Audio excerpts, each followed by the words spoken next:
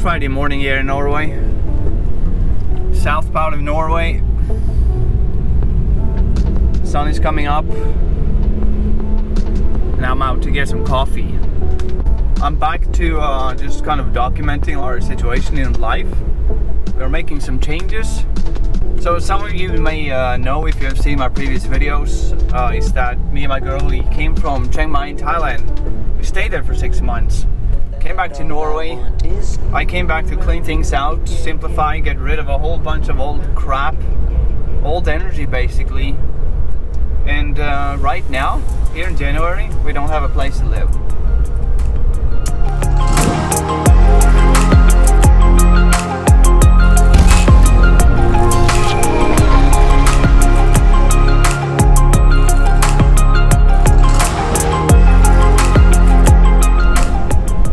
One of the things that we have found really interesting for a long time now is to get a tiny home. We want to build a tiny home and have a kind of a private, cozy countryside sanctuary we can fall back to when we're not traveling. The second option is to maybe get some kind of a camper van. That's getting really popular. It's kind of exciting too. I like this. It's not that I don't like to have my own place, but right now, with so much stuff simplified and owning less, you know, stuff and technology, and except for the tools and equipment I use with my work, it's kind of interesting to see where this takes us. It's a total freedom.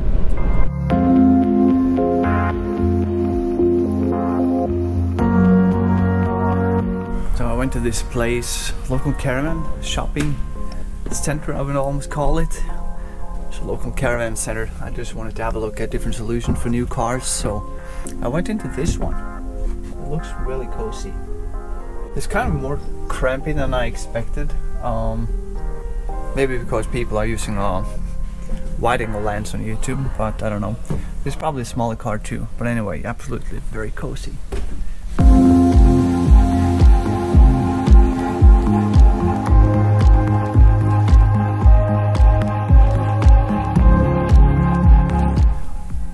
So I think some of these fully integrated big vans, camper vans, are a little bit too much for me, a little bit too much luxury.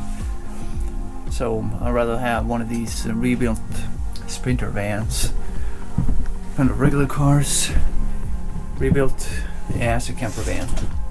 They're nice and more flexible.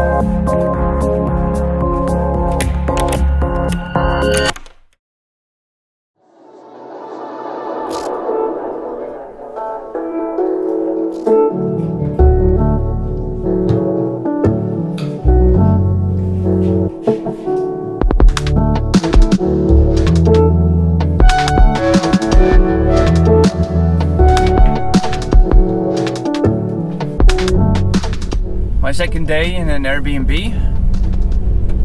living on the go in a way. I'm gonna stay in this place for a few days. Then I'll go to Oslo in Norway in a few days because my sweetheart is coming back from United States, visiting her family. Part of the plan was to continue to stay in Norway, but we see that there's not much to stay here for. So we are kind of talking about just getting back to Thailand, or maybe Vietnam, or some other place instead. The town, Sunday, early day. It's actually 11:30, but you can see how low the sun is. Yeah, part of the reasons that we don't want to stay in Norway, because it's a comment or question people have. Yes, Norway is a rich bitch country, it's peaceful and safe and all that, but it's fucking boring at times and fucking expensive, and it's insane. And the kind of the mindset you find here in general, at least down south in Norway, it's not suitable for our own goals and mindset of life.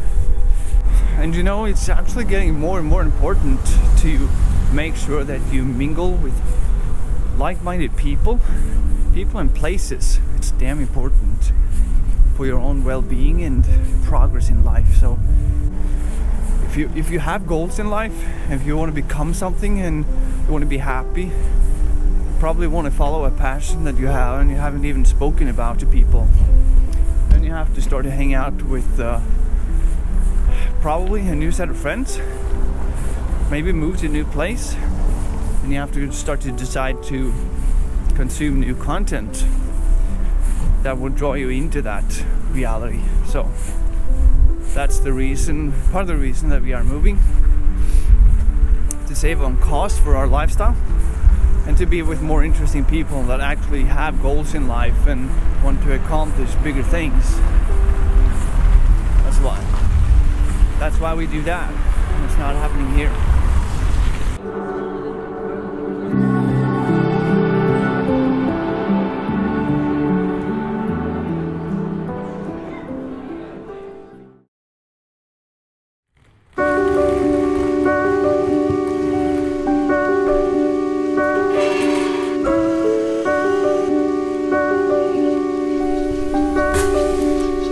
Packing away the rest of my stuff today.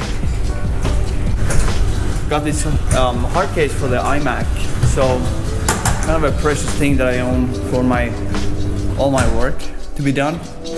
Yeah, raising the Tobagos, we growing like fresh tomatoes. Them boys on fire, too fuego, we passing round hot potato.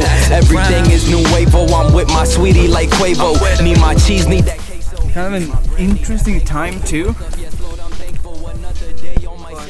With my background and story, which probably most of you don't know about, the childhood that we had as kids, moving around like crazy with our mother.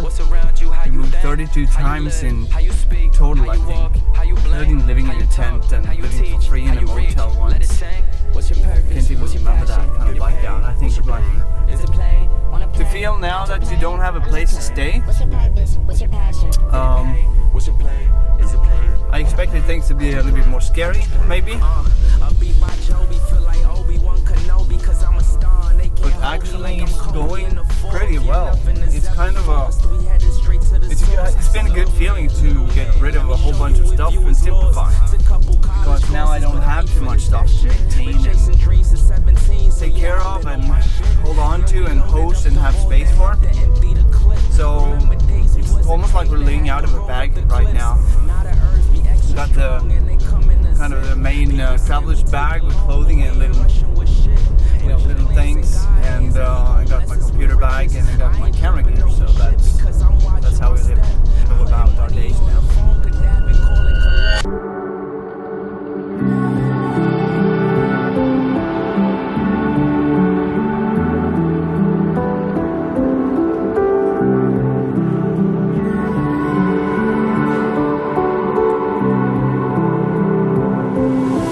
Sometimes you miss the old days, but nothing changed unless you change what's around you, how you think, how you live, how you speak, how you walk, how you blink, how you talk, how you teach, how you reach, let it sink.